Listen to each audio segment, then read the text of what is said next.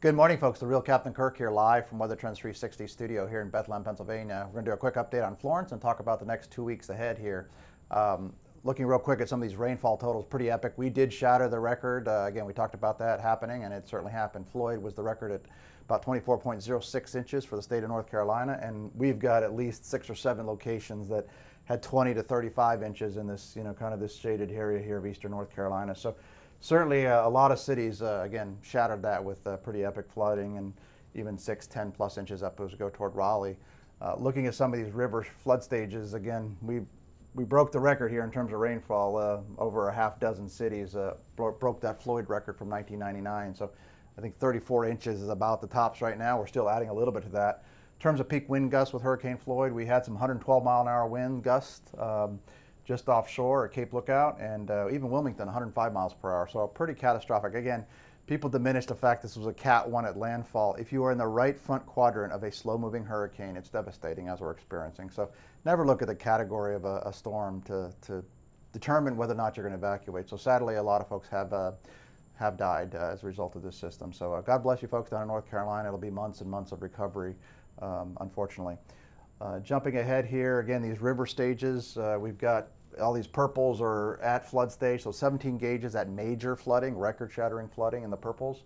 The reds, we got 11 gauges at moderate flooding. So again, a lot of folks are flooding, and look at these crests here. Again, this was a Floyd chart, so we broke the Floyd record in '99 and the Matthew record in 2016. And this river gauge, unfortunately, this one shows a 24-foot river, major catastrophic flooding for the whole entire week. Now, most rivers will peak within a day or two here now, and then diminish as we go through the period. But this one, and whether it's accurate or not, is showing a week of major catastrophic flooding. So a lot of pain down there for the folks in North Carolina. And so, God bless you folks.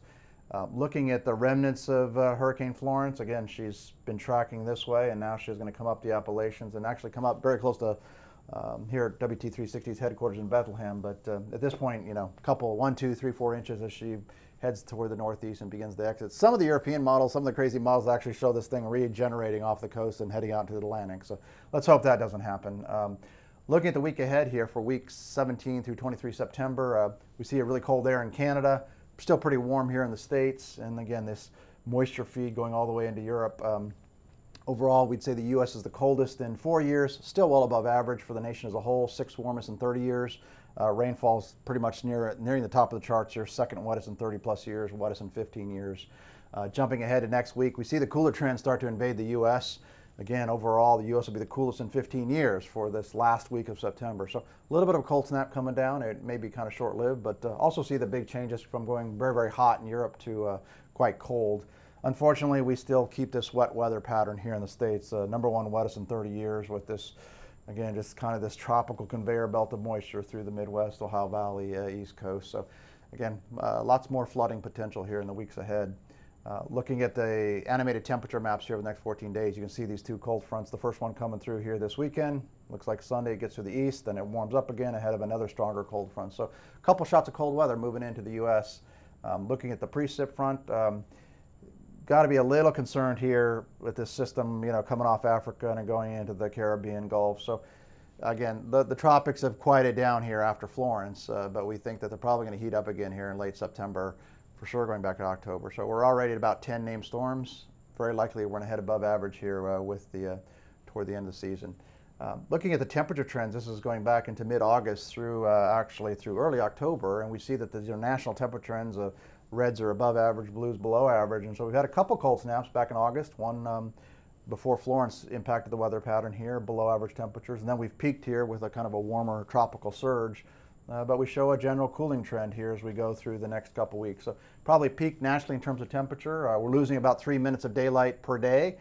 So we see that cooling trend. And then we get out here toward late September. We actually have most of the country trending below average. So some of those cold fronts starting to reflect it here in the national trends. Had the little one out this past weekend. Show the video here.